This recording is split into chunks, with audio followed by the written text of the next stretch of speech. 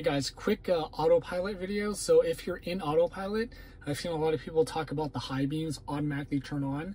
And so if you're in autopilot, this usually is grayed out, the auto high beam icon. So what you can do to fix that, if you want to turn it off, is you can just use the actual turn stalk and you just push it forward once, and basically that'll turn off auto high beams for autopilot.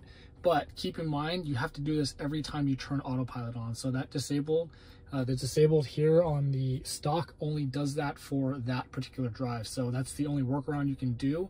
And I think it's because of safety. They want to be able to make sure that you have it on, but you can disable it per drive if you want.